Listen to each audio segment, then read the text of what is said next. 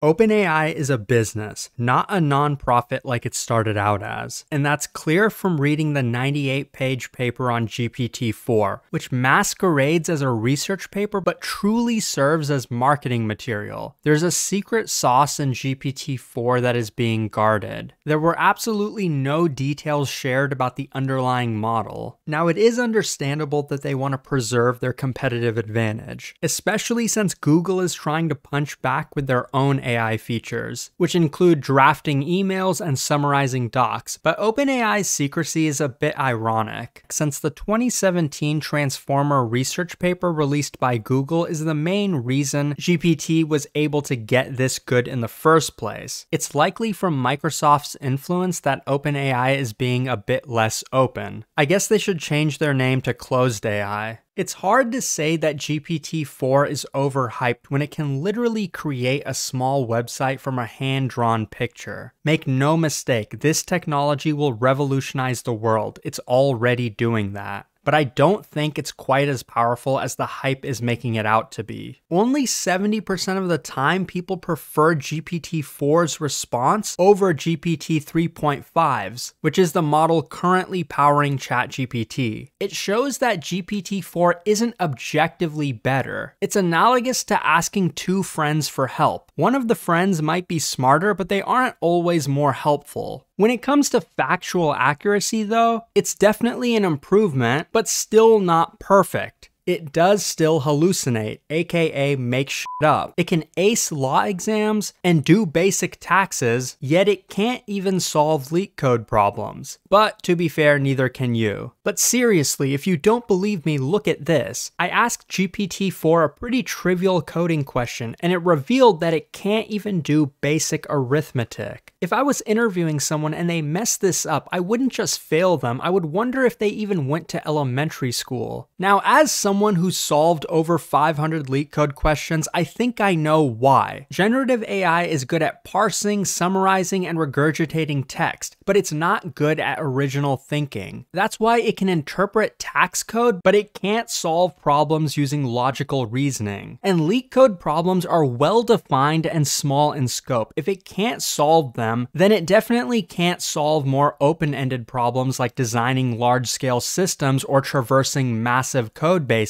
After all, the input size limit is about 25,000 words. Definitely impressive, but still a limiting factor. In terms of automating programmers, the bad news is it can read documentation and debug your code. The good news is it requires the documentation to be well written and up to date. So I think we're still safe. Of course it will improve, but the question is how quickly. Self-driving cars were supposed to replace taxi drivers a long time ago, but the date just keeps getting pushed out. It'll probably happen eventually, but as developers, we know that the last 10% of a project is always the hardest part. GPT-4 will immediately improve productivity, which yes, may lead to fewer jobs in some industries, but when will it be trusted enough to completely replace programmers or lawyers or accountants? Not very quickly, in my opinion. We were all impressed by Amazon Alexa 10 years ago, but its progress has clearly plateaued. So the question is, what are the limits of generative AI? And there's not a single person alive who knows the answer to that.